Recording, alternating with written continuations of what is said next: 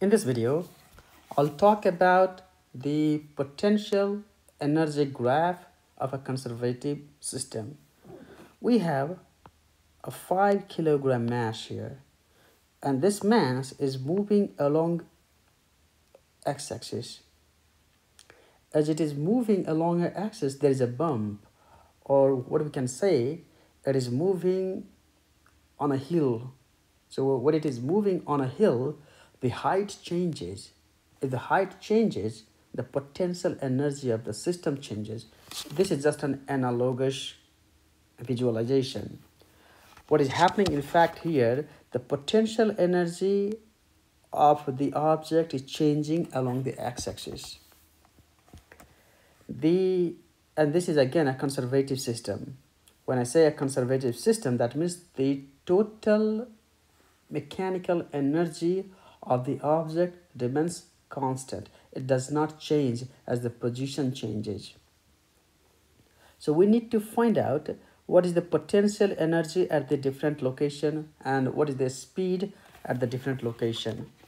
The other information that is given is at the origin, right at here, at this origin, the kinetic energy of the object is 20 joule. That's the kinetic energy given.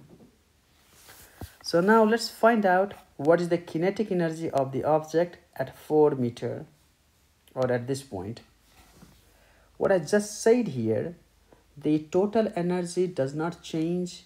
It doesn't matter where the location is for a conservative system. So the total energy has to remain constant. That means the total energy at this point, origin, and the total energy at this point at 4 meter has to be exactly same.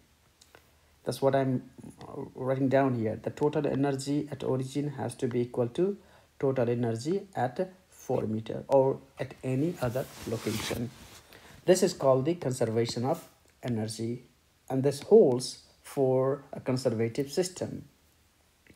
In fact, it is the total mechanical energy, which is kinetic energy plus potential energy.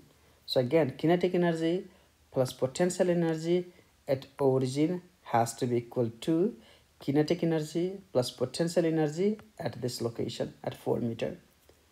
And we already given that the kinetic energy is 20 joule at the origin. You see here, the kinetic energy of the object at the origin is 20 joule. So it's given. And now, what is the potential energy at this point? So that where this potential energy graph comes into play. So if you look at the origin, the potential energy is 10 joule. So here I'm just writing down the 10 joule, the potential energy. And we need to find out the kinetic energy at this point, and we do not know the kinetic energy. So I'm just writing down KE4, and the 4 here means the location at a distance of 4 meter. But we know the potential energy at this point, and you can read from the graph it is about 20 joule. So I'm just writing down the 20 joule. Now if you solve it, what you get is the kinetic energy at this point is 10 joule.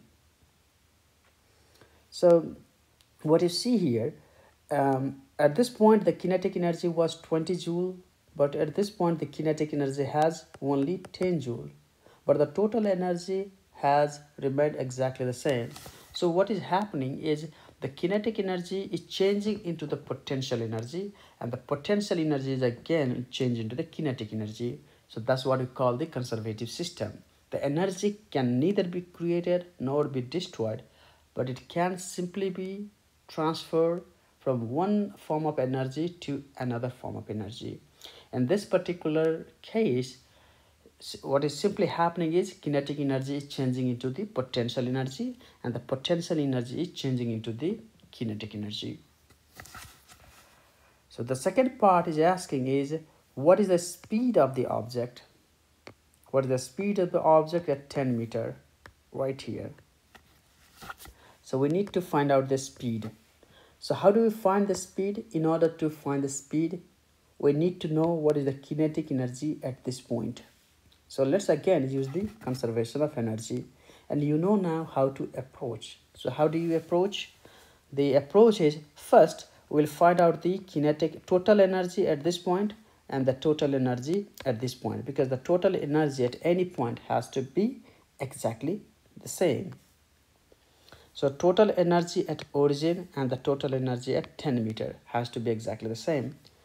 And at this point, we already have calculated the total kinetic energy plus potential energy and kinetic energy plus potential energy at 10 meter.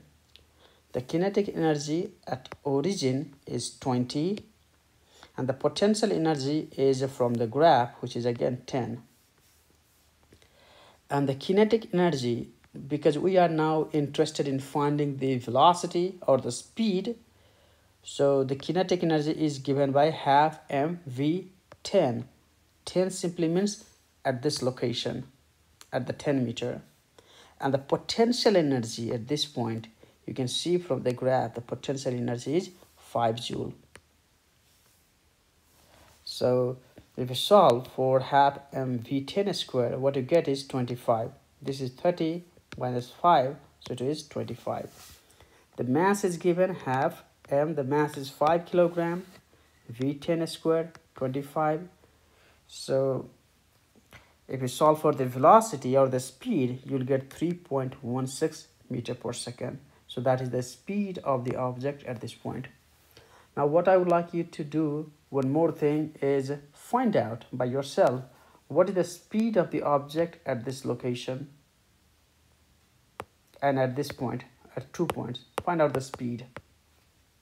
All right, and just without doing the math, get a sense the speed of the particle will be greater here or here. That's the question.